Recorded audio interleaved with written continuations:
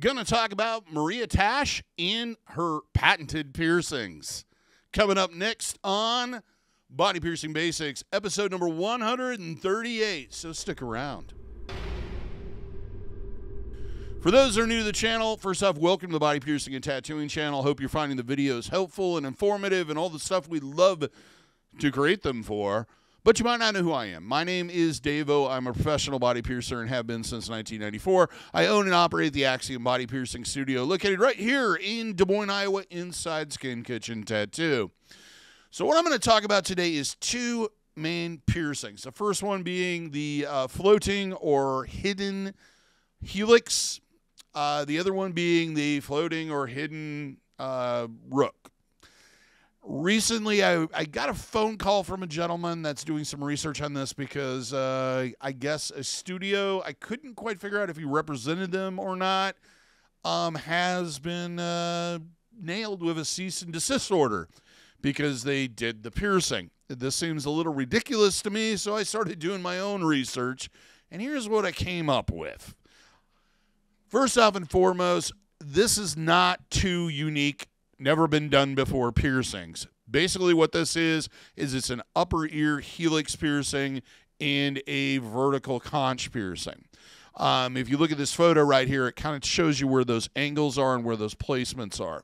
The biggest difference is it's done on somebody with the anatomy that either that helix ridge is so pronounced that it can cover up a stud, or that rook shelf of the anti-helix is pronounced and kind of curved over enough that you can stick it underneath there without seeing that end.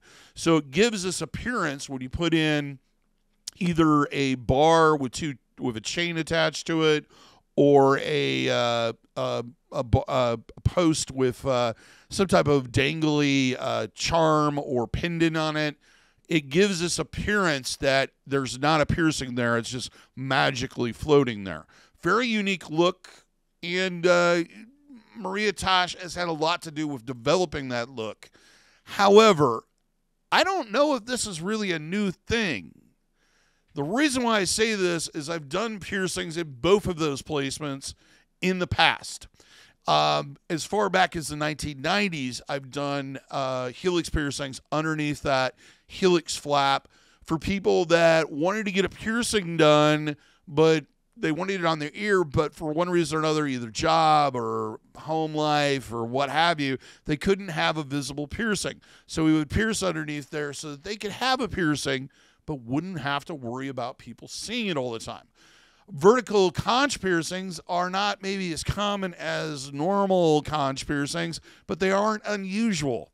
The biggest difference here is the application of the type of jewelry they put in it, which, to be honest with you, is kind of just the next logical step, because if you're going to put something and hide the piercing, having a gym there or some kind of other setting doesn't really make much sense. You need to put something there that draws attention to it. So who is Maria Tash? Maria Tash it's kind of hard to separate the company from, or the business from the person, because the business and the person kind of are blended together. If you do any type of research online, every time you try to find out anything about the company itself, there's only one spokesman. There's only one person you hear from, and that's Maria Tash. Nobody else. What I do know about her, currently they have about 12 locations worldwide. What they are is they're a high-end, high-fashion piercing boutique, I guess is a way of putting it. The idea behind it is it's about the same you would have an experience if you went into a very expensive, fashion-driven retail space and said, I want to talk to a stylist and have somebody stylize my wardrobe. It's the same thing, but they do it with ears, they do it with navels, they do it with etc. And noses. It's a much different experience than you're going to have from a piercing perspective or most studios, because the way that they do things. And the way this is different is when you walk into the studio, it's more about going, okay, we want to do some ear piercings. Here is a selection of various different pieces of jewelry. Here's a various selection of what I would suggest for what what style of jewelry, what material I would suggest, whether or not the color's gold or rose gold or yellow gold or white gold, and what positions are going to work best for your ear. This is all done by a stylist, basically a sales person. The actual piercing is done by somebody else.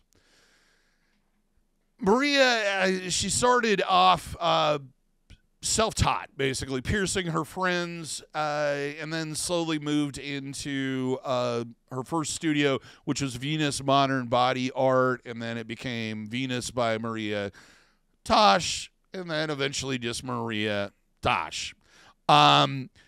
She's self-taught. I'm guessing that a majority of her education came from the how-to videos and articles that were in magazines like Piercing Fans Quarterly International and Body Play magazine. Most of what she does as far as ears and etc., she has kind of a slightly different take on it, especially with lobe piercings and helix piercings, of doing it at a forward-facing angle. And what she means by that is, instead of it being angled to the actual anatomy, the way we want to do it, it's angled off so that it's perpendicular with the front of the face or the side of the face. It's a little different. Whether or not it works or not, it's kind of half and half. I guess the part I haven't talked about yet is they also create their own jewelry. They manufacture their own jewelry. They have a very different take on how the jewelry closures are. They only work in precious metals. No titanium, no stainless steel, just gold, platinum, and etc. She gained a reputation for creating kind of these dangly, more feminine, more fine jewelry-looking navel jewelry, often with things dangling off of it or chains or etc., which, as somebody who pierced in the 90s, I can contest to about 30% of the issues that I saw with navel piercings came from those dangles, getting caught on absolutely everything. She felt that the piercing industry at that time was not very inclusive, which is kind of ironic when you think about how exclusive she is now, and that it wasn't a comfortable environment because it tended to be more on the punk rock or the gay subculture, or gay people, basically, maybe little hints of BDSM and etc. And she didn't feel comfortable in that environment for whatever reason. Also, she felt that the jewelry was very simple and not complex and not beautiful. But you've got to keep in mind that most of the jewelry that was produced during that period of time was, in fact, the idea behind it was you put it in, you leave it in for the entire lifespan of the piercing. It was more about durability. It was more about not getting caught on things, simplistic, and keeping things simple from the start for the best results. So there wasn't a lot of different things. But the thing is all of her jewelry is based off of designs that came about from people at Gauntlet and various other manufacturers early in piercing that developed all these different types of rings, barbells, labret studs, curved barbells, etc. As I mentioned about the thing, they have a big thing about calling it curated ears. They even trade named it back in 2004. Over the last 2 years, they have basically filed a lot of patents, mostly for jewelry manufacturing techniques, closures, mostly jewelry-driven, which I completely understand. And to be honest with you, I'm completely supportive of that if it's a unique and different way of doing things. However, it's kind of weird because you don't have a piercer talking to you from the start. So you have somebody who's a stylist. And the idea is that you have an end result, not so much we heal it out and we work on getting that end result you want, but we make sure that we're piercing with the correct jewelry. They often will pierce with incorrect jewelry, like rings and etc., or angles that are off to make it appear in a certain way, when reality is you're going to have a harder heal, longer healing time, and more traumatic issues with that than you would if it was done correctly. The biggest thing, and the reason why I have kind of a problem with this whole thing, is the whole point of this experience is that it's exclusive. If you can't afford it, you don't belong here. It's very fashion moment, very catered towards the extremely wealthy, and does not really represent a majority of the people on this planet that are actually getting pierced. If you think about it, with jewelry that ranges between $375 and $2,250 is the jewelry that is required to do these two piercings, or the options you're given. Most people spending $400 or $500 or $2,000 or $3,000 on one piercing isn't a possibility. So if they're the only ones that can do this, it excludes out a majority of people that may desire having this done. Now, let's move on to, is this a new piercing? Should it be patented in the first place? Is it exclusive? Is it something that she's developed? I would say no, but according to Maria Tash, it is. That this is a completely new technique. Nobody's done this before. This is a completely different thing than anything else any other person is doing on the planet as far as a piercer, as far as doing this particular style of piercing on the ear. The reality is, I've seen other versions of this done at different angles and with different jewelry with the chain attachment. It isn't that new. Both of these piercings are common piercings, as I've already mentioned. Both the floating or hitting rook and the vertical conch is a vertical conch. The hidden helix is a helix piercing. These are piercings that most studios would do 2-3 times a week, maybe more, depending on how busy they are. The only major difference in jewelry type from the rest of the industry that she's using is the back. The back is different. Instead of being a cylinder or a round disc like everybody else, her studs have a flower type design or shape to them.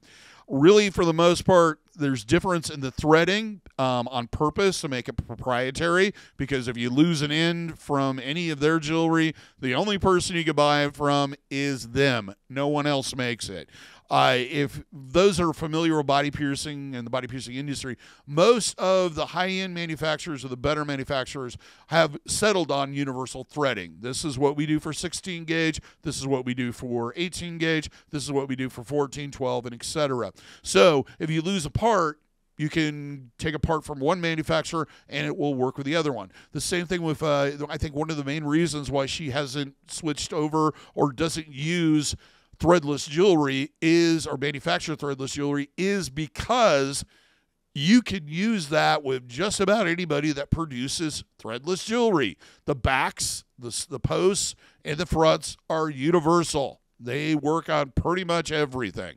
The other thing is the person has to have the anatomy structure to make this possible and give that effect.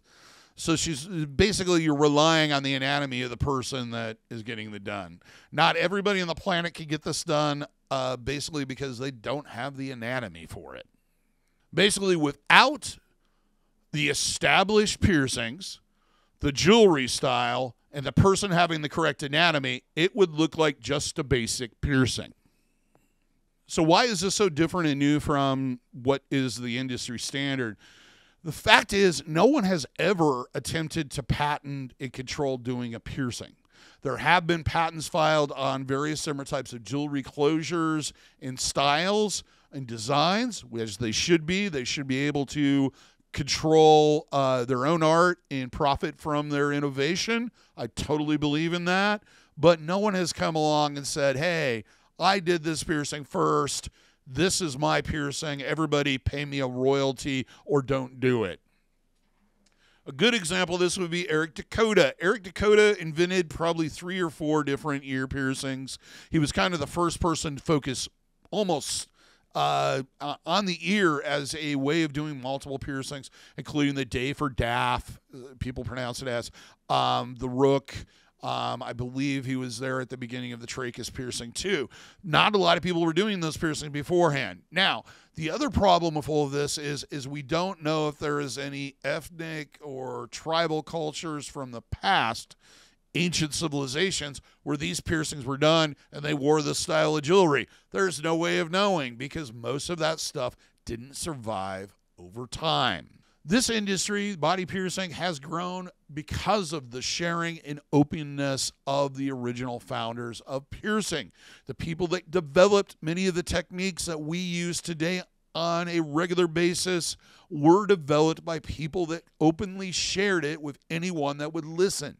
And it is the reason why the industry has evolved the way it has. It would have been very easy for Gauntlet, for example, to come through and patent all their piercings and also patent all their jewelry. And maybe they would still be around today if that was the case.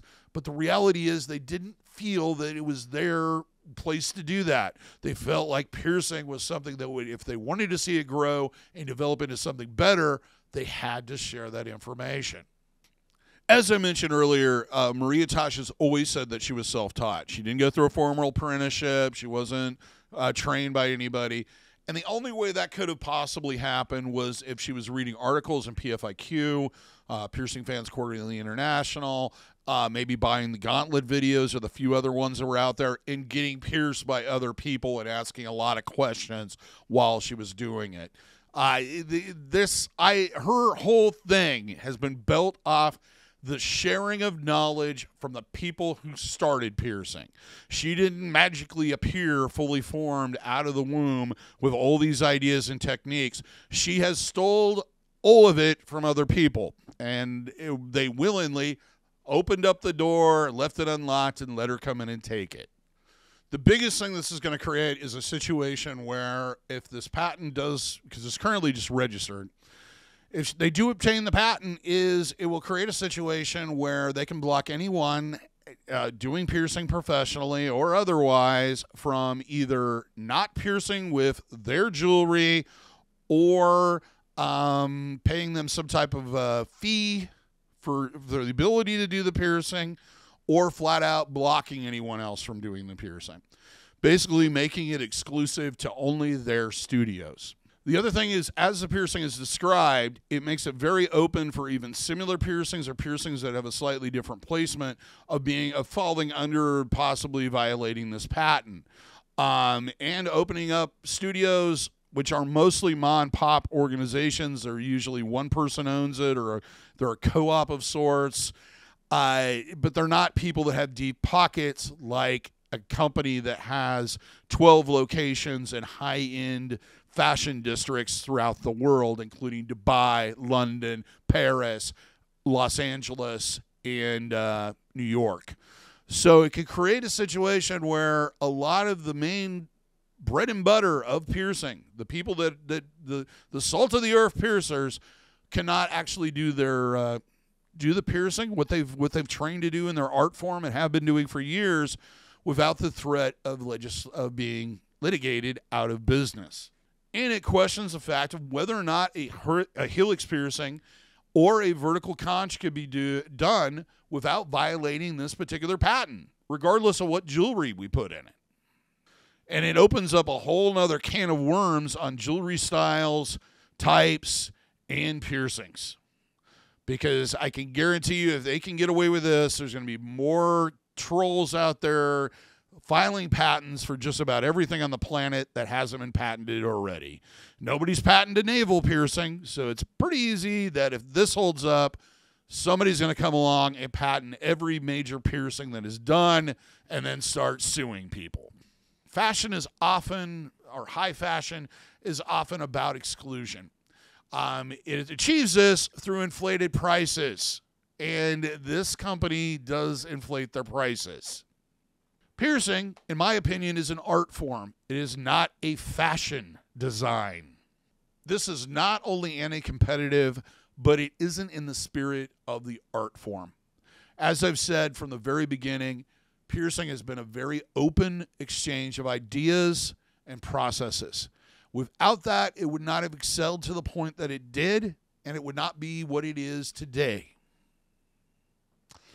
One final thing on Maria Tash that I forgot to cover. It's very interesting to me that through all my research for this, I didn't see one article, interview, statement, discussion about the training of the people that pierce there, people who had pierced there, what their experiences were like, or anything about their techniques and how they go about doing things. All I saw was some footage on one of their sites of them using old school Sharpie markers to mark out piercings, which nobody does that anymore. At least nobody reputable. Anyway, just a thought. Well, this was a bit out of my comfort zone. I hope you learned something. Till next time, here's hoping all your piercings heal with ease and without a single issue. And if you're in the Des Moines, Iowa area, I hope to see if your body piercing needs in the future. Have a good day, everybody. Take care, and we'll see you in the next video.